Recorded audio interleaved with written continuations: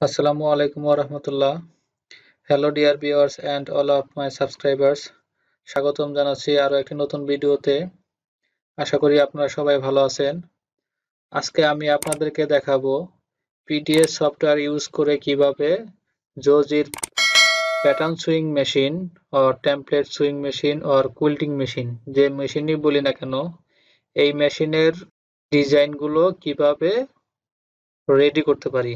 That means CAD থেকে আপনাকে PLT অথবা ডিএক্সএফ যে কোনো ফরম্যাটেই দিক না কেন এটি আমাদের যে রিকোয়ার্ড ফরম্যাট রয়েছে জোজি ব্র্যান্ডের টেমপ্লেট সুইং মেশিনের জন্য ভিডিটিডি or VDT ফরম্যাটের PDS or দাহাও software use করে আমরা অতি সহজেই এই ফরম্যাটে আমরা ক্যাড ডিজাইনটি কনভার্ট করতে পারি। তাহলে চলুন আজকের ভিডিওটি শুরু করা যাক। প্রথমে আমরা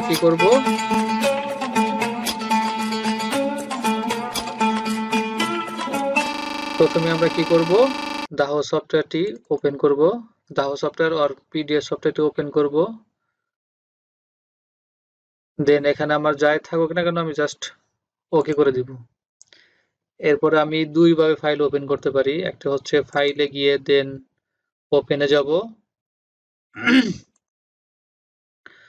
অথবা এখানে যে আমার ওপেন আইকনটি রয়েছে সেখানে ক্লিক করলেও আমি ফাইল ওপেন করতে পারবো।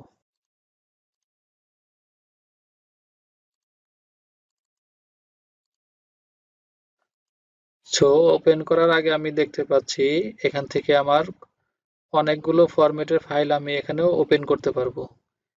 এখানে রয়েছে দাহাও ফরম্যাট, তাজিমা ফরম্যাট, বরুদান ফরম্যাট, মানে অনেক ফরম্যাট রয়েছে। নর্মালি আমরা ইউজ করি ডিএসটি ফরম্যাট, দেন VDT format, see you format, ডিএক্সএফ format, PLT format, template vertical format, just এই ফরম্যাটগুলি আমরা নর্মালি ইউজ করে থাকি। আর এখানে যে ওপেন আইকনটি রয়েছে সেখানেও আমি ক্লিক করে ফাইল ওপেন করতে পারবো। এরপরে আমার কম্পিউটার থেকে অথবা ল্যাপটপ থেকে রিকোয়ার্ড যে ডেস্টিনেশন রয়েছে সেখান থেকে আমি আমার প্যাটার্নটি ওপেন করব। এখানে আমার ডেস্কটপে প্যাটার্ন রয়েছে, যেমন এখানে আমার নাম দিয়ে পলাশ নেম দিয়ে প্যাটার্ন রয়েছে, এখানে আমি ডাবল ক্লিক করলে ওপেন হচ্ছে, অথবা এখানে সিলেক্ট করে ওপেন করলেও আমার প্যাটার্নটি ওপেন হবে। সো এখানে দেখতে পাচ্ছি যে আমার বেশ কয়েকটি ডিজাইন রয়েছে। আমি শুধু ওই ব্যাক পার্টের যে প্যাটার্নটি রয়েছে সেটি রেডি করে বাকিগুলো আমি ডিলিট করে দেব। তাহলে আমি প্রথমেই আমি কি করব, যে প্যাটার্নটি আমার প্রয়োজন নেই সেই প্যাটার্নটি আমি ডিলিট করে দিব। তাহলে আমি এই প্যাটার্নগুলো আমি রেডি করব না, এই জন্য এগুলো আমি সিলেক্ট করে রাইট বাটন ক্লিক করে ডিলিট করে দিতে পারি, অথবা কিবোর্ড থেকে জাস্ট ডিলিট প্রেস করলেও আমি ডিলিট করতে পারি। তাহলে এখানে আমার একটি প্যাটার্ন রয়েছে, এটি আমি এখন রেডি করব। তো এখন এইদিকে আমার এই প্যাটার্নটি সুইং করার চেয়ে আমি যখন প্যাটার্নটি কাটবো তখন এটা হরিজন্টালি প্যাটার্নটি কাটবো। তো এখন এটি আমি তাহলে এটাকে আমাকে রোটেট করতে হবে, এজন্য আমি এটা রোটেট করতে হবে, এজন্য আমি ড্র্যাগ মাউস দিয়ে ড্র্যাগ করেও সিলেক্ট করতে পারি, অথবা কন্ট্রোল এ প্রেস করেও আমি প্যাটার্নটি সিলেক্ট করতে পারি। দেন এই মুভে ক্লিক করে আমি এখানে অ্যাঙ্গেল দিব 90 ডিগ্রি, দেন এটাকে আমি অ্যান্টি ক্লকওয়াইজ অর ক্লকওয়াইজ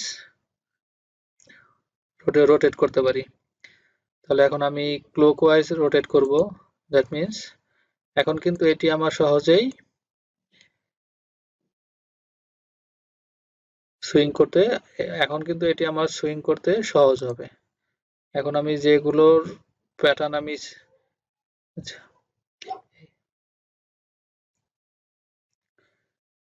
এখন এখান থেকে আমি যেগুলো স্টিচিং করব না স্টিচিং করব না সেগুলো আমি ডিলিট করে দিব। যেমন আমার এই আউটলাইন স্টিচিং হবে না, জাস্ট সিলেক্ট করে রাইট বাটন ক্লিক করে ডিলিট করতে পারি, অথবা আমি সিলেক্ট করে কিবোর্ড থেকে ডিলিট প্রেস করেও আমি ডিলিট করতে পারি। তাহলে এগুলো আমি কি করব না, এখন সিলেক্ট, তাহলে এখন আমি এগুলো কি করব না, এখন আমি এগুলো স্টিচিং করব না, এক্সট্রা যে পার্টগুলো রয়েছে সেগুলো আমি ডিলিট করে দিচ্ছি। ওকে,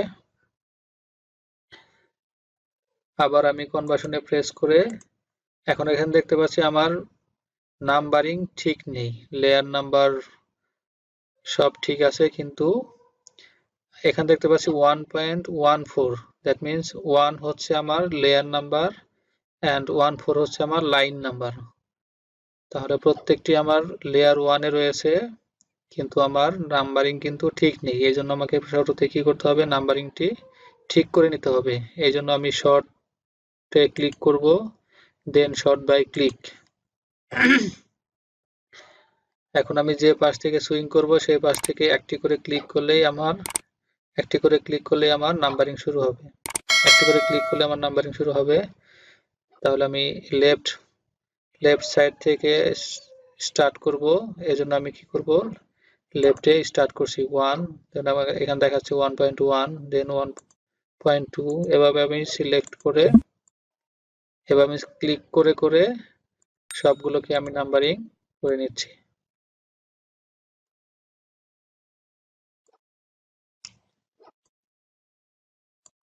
ওকে, এখানে দেখতে পাচ্ছি আমার প্রত্যেকটি লাইনের প্যাটার্নটির আমাদের যে লেয়ার নাম্বারটি রয়েছে সেটি প্রত্যেকটি 1 রয়েছে এবং লাইন নাম্বারগুলো লেফট পাশ থেকে সবগুলো আমার ঠিক হয়েছে।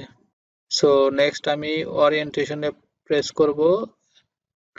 ওরিয়েন্টেশনে প্রেস করে এখানে আমি দেখতে পাচ্ছি যে আমার প্রত্যেকটি প্যাটার্নের যে প্রত্যেকটি লাইনের সুইং পজিশন আমার নিচে থেকে স্টার্ট হবে।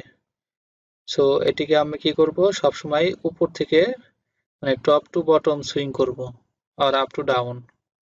তাহলে এখানে আমি কি করব, এখানে আমি ইয়েস করে দেই, দেন আমি ড্র্যাগ করে প্যাটার্নটি সিলেক্ট করে এখন এই যে স্টার্ট ফ্রম টপ সাইড, এখন আমি এটি ক্লিক করলেই সবগুলো আমার স্টার্টিং এখন আমার টপ থেকে হবে।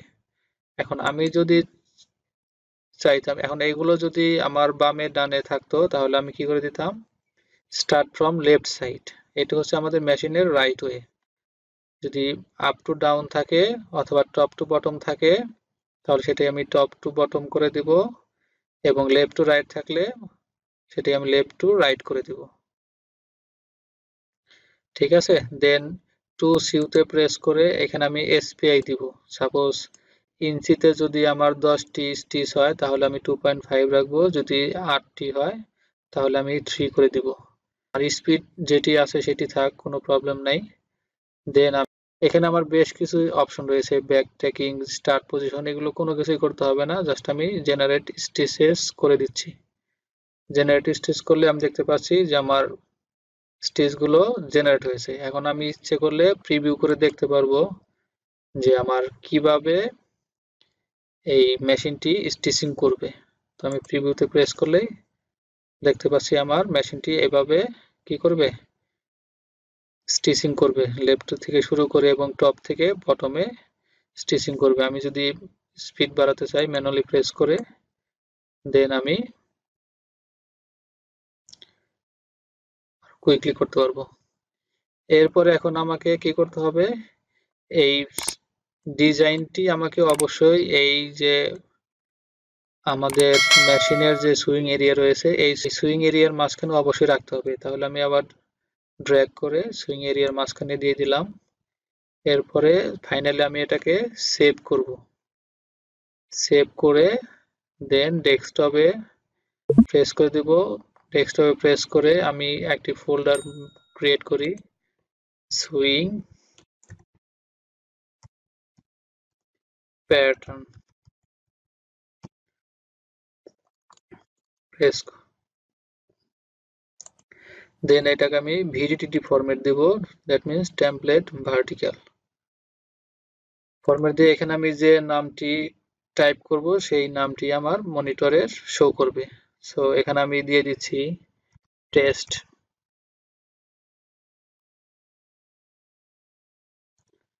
এখন আমি দেখি এই যে আমার সুইং প্যাটার্ন এর ভিতরে আমার টেস্ট ভিডিডিটি রয়েছে।